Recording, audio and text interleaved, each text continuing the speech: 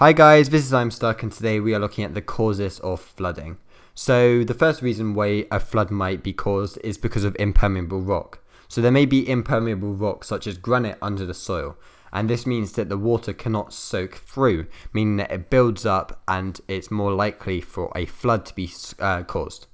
Also, hard, dry soil, and this means that when there is hard soil, rain cannot soak through because obviously it cannot infiltrate the hard, dry soil.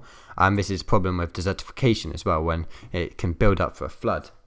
Also, on the other hand, it can be very wet soil, and if the soil is already saturated, no more rain can soak through because it's physically impossible for there to be any more infiltration. Next, there is also steep slopes, and this is where rain will run down quicker before it can soak into the ground. This was the problem with Castle in 2003 when there was a big flood because the rain just ran down the slope very quickly indeed. Also deforestation, which is cutting down trees.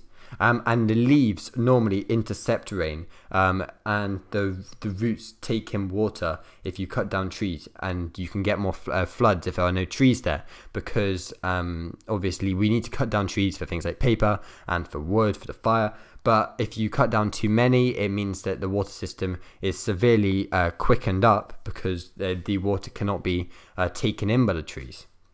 Finally, building a drainage basin. And that's because the rain cannot infiltrate. So if you build on a drainage basin, the rain cannot infiltrate streets and pavements, and the more buildings, the more floods. It's as simple as that, really. Because the rain goes down, it speeds up. I would highly recommend you watch my urbanization video if you want to know more about that. So thanks for watching. Please subscribe and visit my website. Thank you, and see you soon. Bye.